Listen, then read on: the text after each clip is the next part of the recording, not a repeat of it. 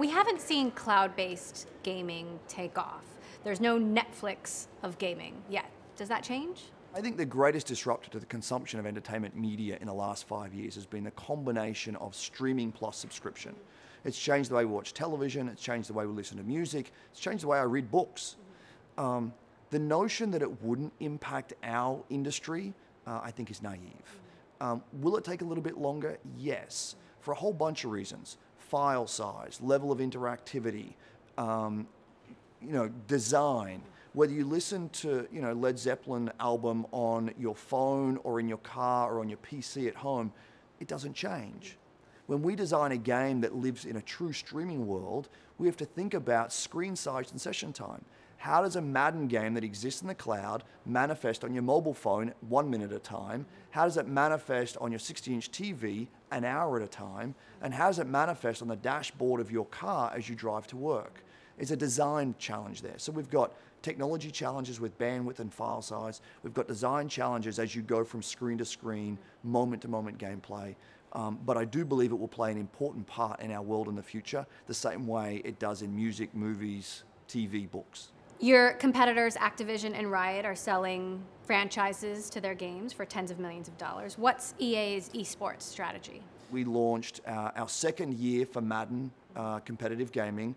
We were the first partner of an official sports league where we got all teams and all players involved. We're very excited about that. We're going to second year of our FIFA competitive gaming, and we've also announced that we have Battlefield competitive gaming coming. We saw exponential growth in engagement.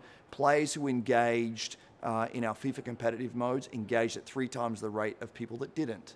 And so we have maintained for some time, as did Riot in the early years, that competitive gaming is a way to engage a player base in the 2 greatest positive motivators of human behavior: social connection and competition. How big do you think esports are going to be?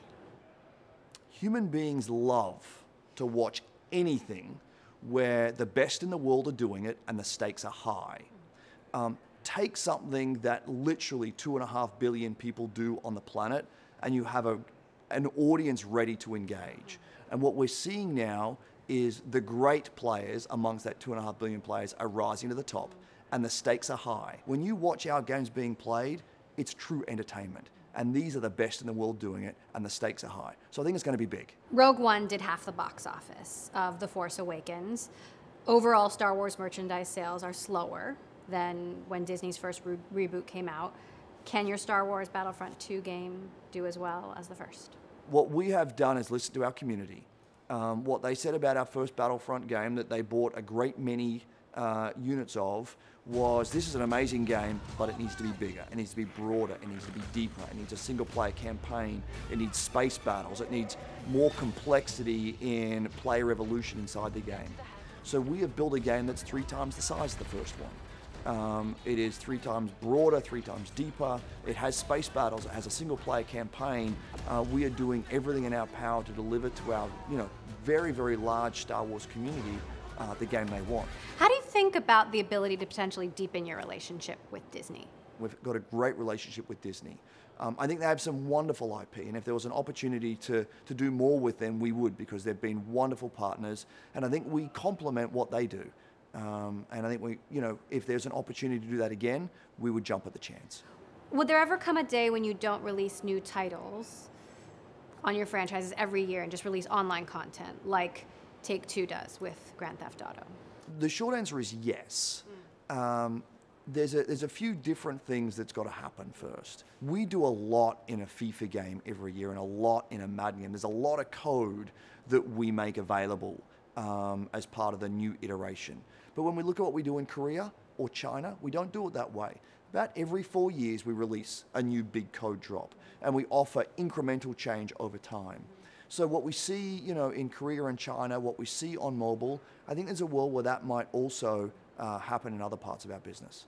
Apple has been pushing to become a bigger platform in games. It still hasn't happened. Do you think that will happen for Apple? The App Store is a pretty big business. And up until recently, games have been the lion's share of that business. What we're starting to see now is subscription services like Spotify and Netflix and Pandora and YouTube and Tidal rise to the top of the app charts.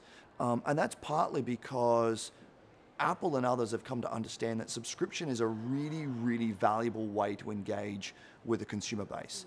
Valuable for the person providing the subscription and value for the subscriber. It is a friction-free way of ingesting large amounts of content.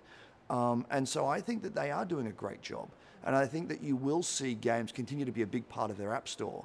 But what you might start to see is the business model around games change. And we're getting ready for that. How's the business model going to change? Well, so if you think about, free-to-play is a wonderful business model in mobile, and it has allowed mobile to become, as big as the console platforms in terms of overall game revenue. But we are seeing a propensity for App Store users to engage in Netflix and Spotify and Tidal and Pandora and some random dating apps. And they're doing that through subscription. And so we're looking at the business and saying, okay, is there a way we can offer great value to players through subscription and mobile? And I don't think we're there yet, but it's something that we're looking at.